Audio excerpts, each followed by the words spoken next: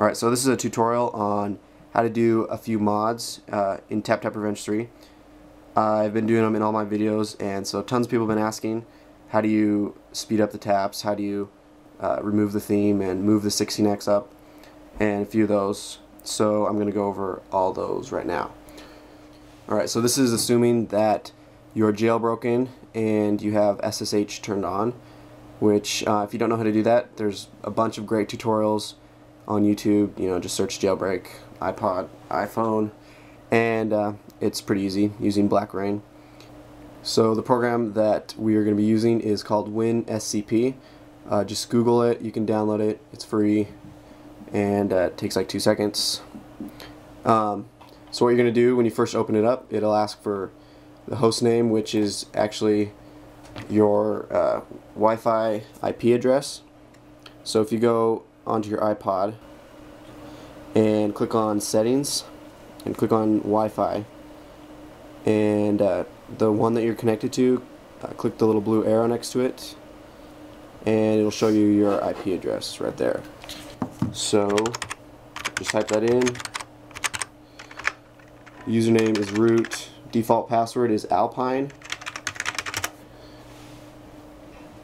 and it should connect. Alright, now you're going to find the TTR Revenge 3 folder, which is, you go one up,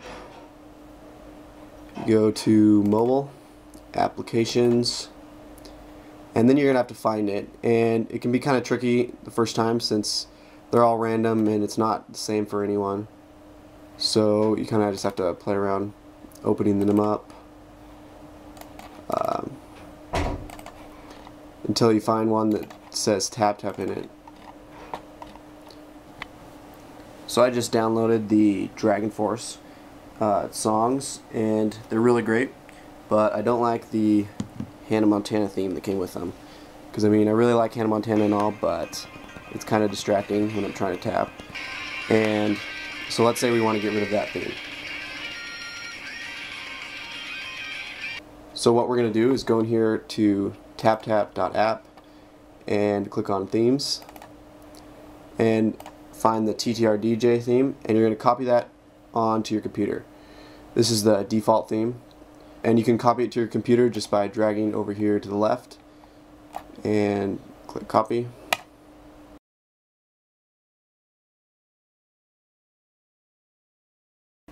So what you're going to do is you're going to go back up to the documents and open that and click on themes, and here it has, you know, all the themes that come with the tracks you download.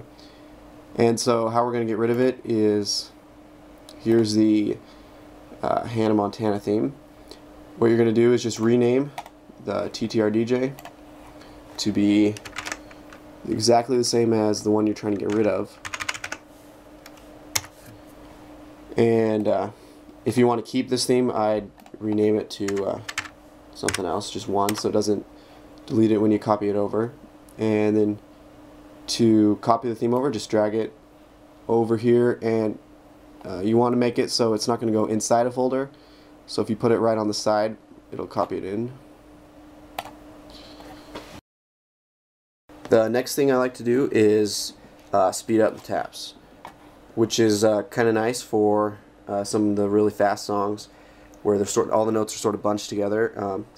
Speeding them up is just sort of spread them out so you're not really just tap spamming on the screen on songs like Peace Sells or Battle Royale. So to do that, we're going to open the theme and click on theme.cfg, which brings up this screen. And we're going to press Control F and find Window, which brings you right to where you want to be. This right here is for easy, medium, and hard, which is separate from the extreme. So we can change this to, I like it around 1.3 usually. Also, if you want to change some of the easier levels, I'd change this to ease in quad, and then you can change the speed as well. And click exit and save. So now, if we open up through the Fire and Flames. You can see they're a lot more spread out, and I like it a lot more. Alright, the next thing I like to do is change the feedback colors. Like it is in Tap Tap Revenge 2, you know, if you get a perfect hit, it's green, good hit, it's light blue, an okay hit, it's dark blue, that sort of thing. And that's also in the same theme.cfg file, because the default setting is just perfect hit is green and it doesn't show anything else. I don't know why they took that out. So to change the colors, you can open up the theme.cfg file, and right here at the top is how you change them. And you can, you know, change them to whatever you want, but if you want them to be the same as in Tap Tap Revenge 2 with the light blue, dark blue, then change the OK color to 001, the good to 011, and perfect is 010. And then you also have to change it down here.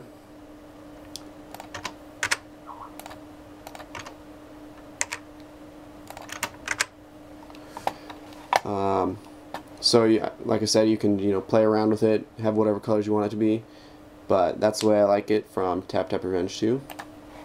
And click yes. And as you can see, it shows green, blue, and dark blue, like in Tap Tap Revenge 2. Another thing I like to do is move up the 16x activator spot, because, you know, sometimes it overlaps with your taps and can make you miss notes and activate it early. To do that, we're going to go up from this folder, and we're going to open the game defaults file and search with Control F for weapon positions, and it should be the first one that comes up. And so you can change that you know, to wherever you want. Mattster actually has a pretty nice little website that shows you how to do that. It's mattster092.webs.com, and you can just drag 16x here to wherever you want it to be, and it'll give you the coordinates to use. You're just moving the y-axis. If you move it up, which is probably what you want to do, the spot I like it at is right there at 230, and change that to 230, and save. And the last thing I like to do is I replace the 16x with little star, the default stars, I guess, with the ones from Metallica. And I like that because, you know, they sort of all bunch up together with the default, and the Metallica ones are much smaller notes. So you do that by going into the TapTap.app themes, and in the common theme, so you just replace the HUD matrix with mine, and I'll put a link in the sidebar so you can download it and use that one. And that's about it.